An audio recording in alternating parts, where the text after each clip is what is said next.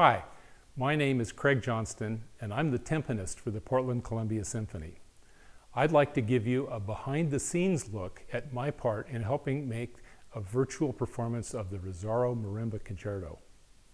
The marimba solo, played by my colleague Michael Charles Smith, calls for a truly virtuoso performance. The timpani part is nowhere near as difficult, but calls for rapid sticking on 5 timpani, all that I own. After learning the music, I needed to record it. Timpani are large instruments and need a big room or an acoustically treated studio to record accurately. We converted our music room by moving all the furniture and hanging 2 large drop cloths to make a neutral backdrop. A pair of stereo microphones were used to record the sound on a PC. We used 3 photography lights acquired just last Christmas to fully light the scene and filmed with 2 separate cameras to record both wide-angle and close-up views. Extra carpeting and blankets help control the room ambiance.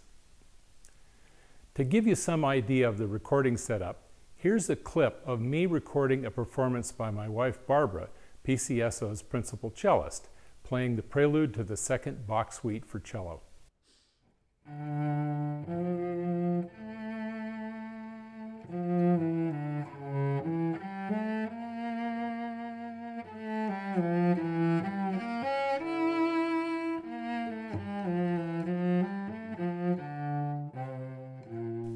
You can make excellent videos with a modern cell phone, but when the camera is far enough back to get a proper picture, the low-quality microphones in the phone don't do justice to the sound.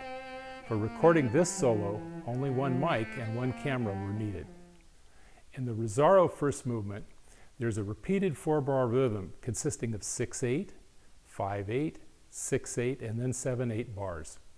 You might wonder how we can sync such a complex rhythm when recording separately. The trick is that Mike first made a backing track consisting of a click track of 1/8 notes plus a MIDI synthesized performance of the various parts. We listened to this with earbuds as we played, so we were all synced to the same beat. Here's a clip of what I heard plus the sound of my timpani.